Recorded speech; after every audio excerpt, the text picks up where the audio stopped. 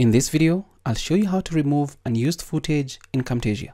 Welcome to this video. My name is David and I hope you're well wherever you are around the world.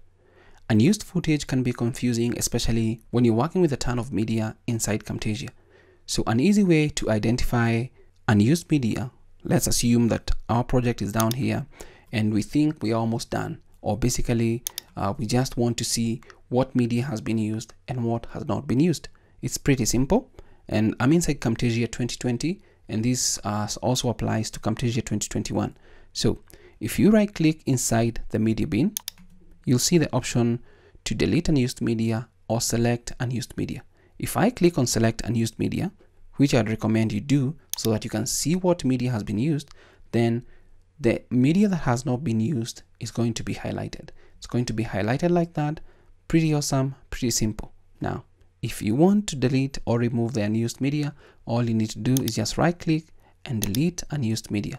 And the media that is unused inside Camtasia is going to disappear, giving you more space to see what you've used and what you've not used.